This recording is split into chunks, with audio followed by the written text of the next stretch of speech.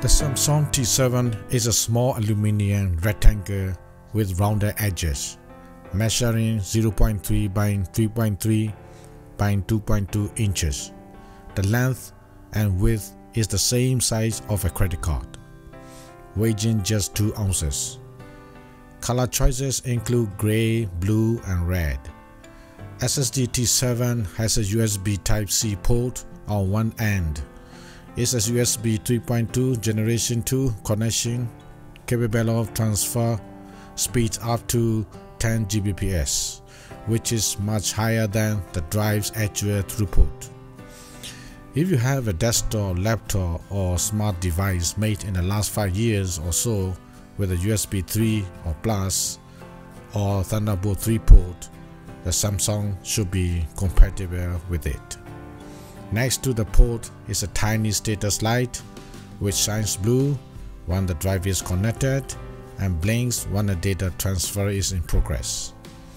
Samsung provides both a USB-C cable and a Type-C to A cable in the box. Samsung rates the T7 as being drought resistant at up to 6.5 feet, but it has not been tested for water or dust resistance. The WD 9+ Post SSD has a similarly basic set of durability features.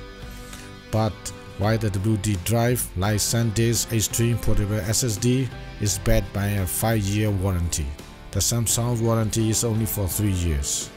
Drives can be replaced, but your data can't.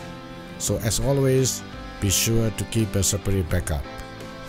The pros and cons. The pros: tiny and ultralight, 256-bit AES hardware encryption, on-par speed for its class, discrete Type-A and Type-C USB cables.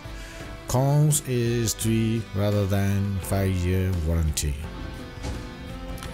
As a USB 3.2 Generation 2 device, the T7 is rated to achieve sequential read speeds of 1050 Mbps, sequential write speeds of 1000 Mbps.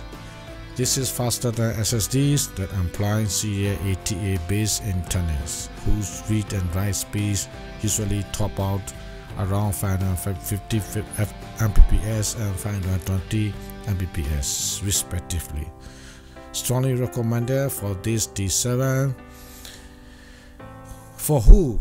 Actually, if you are planning to store your files and data, it's not for you because it's so expensive for that.